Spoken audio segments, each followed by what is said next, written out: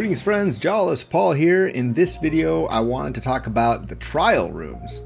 These are the rooms where you see two god symbols on a door. These rooms make you choose between two gods that you already have a boon from. The first god you choose will give you a boon and tell you something like, "Haha, I knew I was your favorite." While the god you didn't choose will say, "Hey man, I thought we had something," and then trying to murder you along with the summoned enemies. Once you defeat all the enemies, the spurned god will reappear and say something to the effect of, "Oh, bother and blow, I forgive you. Just don't do it again, ha ha ha ha ha ha," glazing over the fact that they were just trying to murder you. I had a request recently asking to rank the god trials in terms of difficulty. This can be tough to do since the three biomes where you find these rooms are quite different. These are just my opinions, so take it with a grain of salt. Your experiences are likely very different from mine. Number 8. Dionysus. Our favorite wine god creates small stationary circles that deal damage if you stand in them. They are small, they are stationary. Just don't step in them. The only danger is if the fight lasts too long and he has a chance to fill the room.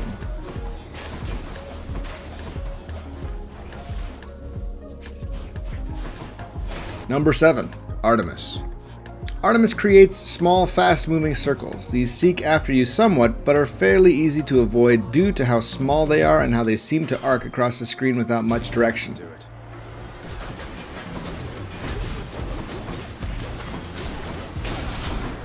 The damage can get out of control, but if you keep moving, you should be okay. Number 6. Zeus. Zeus attacks by creating circles that appear seemingly randomly. The circles appear, and then after a brief moment, a lightning bolt strikes in the center. Avoid standing in the circles and you will avoid damage. It sounds pretty easy, but sometimes you can't seem to get out of the clumps of circles in time. Take your time and dash away once you see where the lightning bolts are going to strike. Let enemies come to you once you've found a safe spot.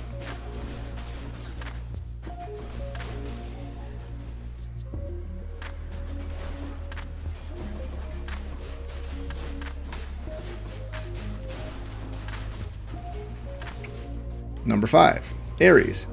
Ares creates a lot of medium-sized, slow-moving circles that pulse with damage. These can quickly fill the screen and are difficult to avoid. When they start to spawn, they all originate in one area, so just move to a new location and wait for enemies to follow you before engaging.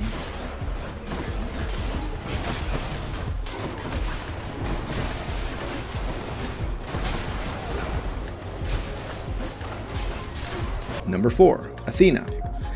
Athena creates circles that provide invulnerability to your enemies. At best, these just delay killing your enemies. This is especially annoying and possibly deadly in Elysium, as she can make the little souls invulnerable and then they respawn, maybe pushing her farther up the list. For some though, the delay doesn't make her very difficult, just more annoying.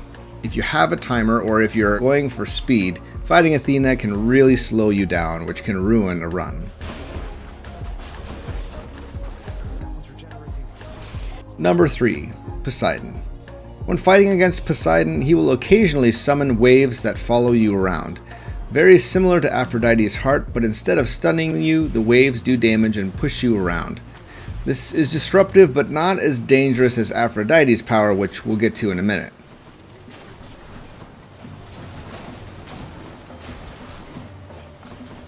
The best thing to do is dash to new areas to avoid the wave.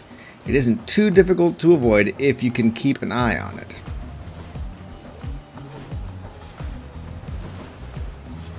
Number 2. Demeter. Demeter's attacks are super dangerous. She summons a swirling vortex that staggers you and can make it impossible to move or take actions. If you get stuck in the vortex, it can be very tough to get out. Once you see the circle spawn, move away from it and don't get stuck. This is dangerous if you don't pay attention to where the vortex will be spawned, but there is a subtle tell that you can look out for.